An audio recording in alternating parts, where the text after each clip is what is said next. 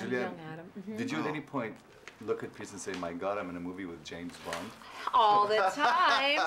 All the time I did. Did you? Oh, yes. Ding, ding, ding, ding, ding, ding, ding, ding.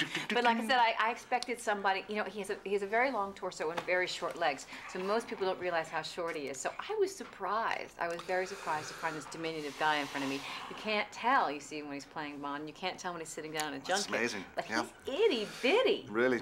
And the nose, you know, the lace. Like It's all a, yeah. Don't touch the hair. He'd say, don't touch the hair. Everything's about the hair. Because it just might slide off. The hair's the best part of the performance.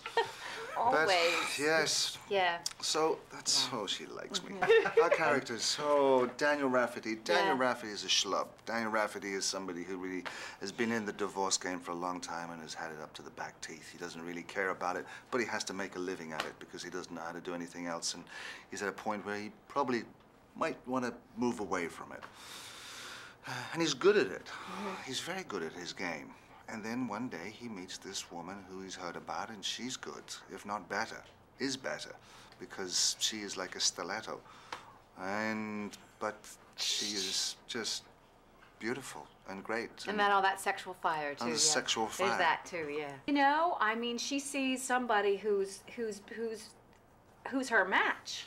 You know, that's the exciting thing. It's like, here's this guy, and he's not at all like her. He's not prepared, or he's not ostensibly prepared. He doesn't seem to be organized. He doesn't seem to take it seriously. You know, she feels like, you know, you take the high road, this is what you do. And here's this guy who's kind of all over the map, but he keeps challenging her and beating her and exciting her, and that's thrilling. You know, I mean, I think it's thrilling as an actor to find somebody that you have a great rapport with and you work well with, and you think, oh, this is just making my work better. And that's what's happening with them as attorneys, you know. And the last thing she expects is a romantic relationship. But clearly, I think that's the nature of their attraction initially, is that they've got somebody who they can, you know, parry with. My late wife, when I met her, it was love at first sight. Aww, and my wife now, it was love at first sight. And there you go.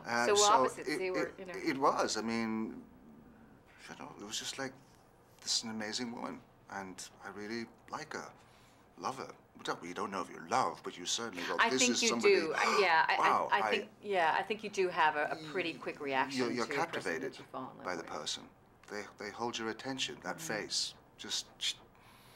Yeah, I am very pro-gay marriage. I am kind of, you know, I think that marriage is a difficult thing. It's a big step to take, and so for somebody, you know, I think that you know, we're part of a world now where marriage is not a requirement, it's an option. So when anybody gets married, it's a big deal. You say, I choose to ally myself with this person, have a family with this person.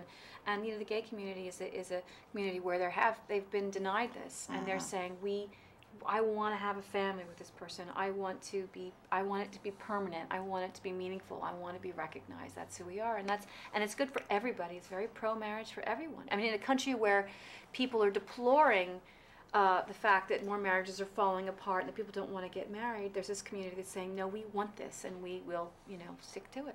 I wish them every kind of strength and possible victory in every state. There's so much pain in the world that how can we censor two people loving each other, caring for each other, and wanting to do good things in life? I don't think you can shame people for that or censor them for that. So